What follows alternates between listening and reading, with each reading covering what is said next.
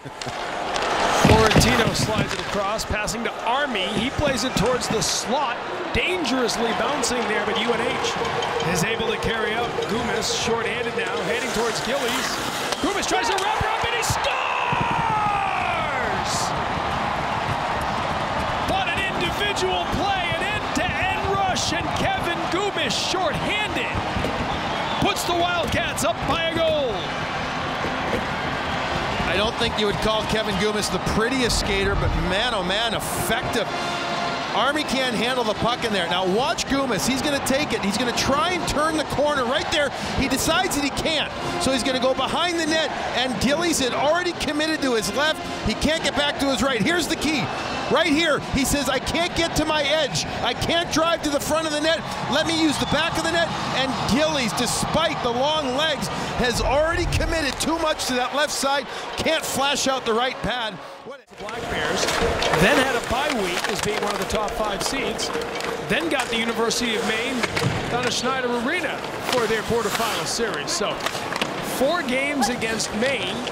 Last team they played other than the Black Bears was UMass on February 22nd. Rear action score! Fired from Augusta at the point, went off hard and into the net. It's a 2-0 lead.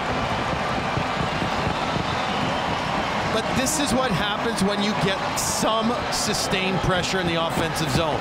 Providence has it, and now UNH has. This is a good little play right here. There, the quick little pickup by Willows. He sticks with it, brings it over. Now watch the little punch shot that's coming through. He's trying, Augusto is actually trying to hit Maxim Gaudreau coming to the front right here.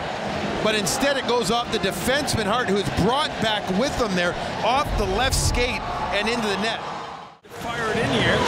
Final 10 seconds as Gilmore's bid was blocked, and now Gumis coming in, 2-on-1. Gumis slides it across. Sorkin sends it just wide. Gumis wrap around. It went in the net. Was there any time left? That'll be the question.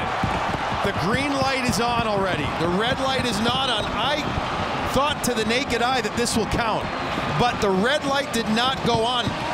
UNH couldn't believe that they missed the first one. It was an empty net. The puck got pushed wide completely.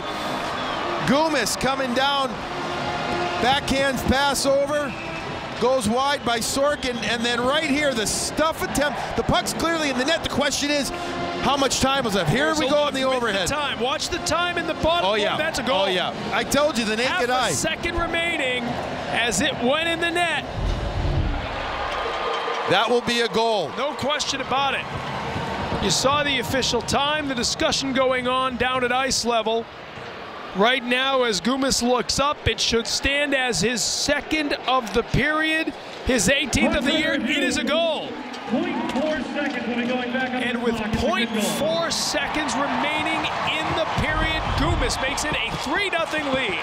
Providence College is trying to push the play a bit, but then they don't recognize that they've got to get back. It should have been 3-0 there with 5 seconds left or so when Sorkin just kind of knuckles it past the net.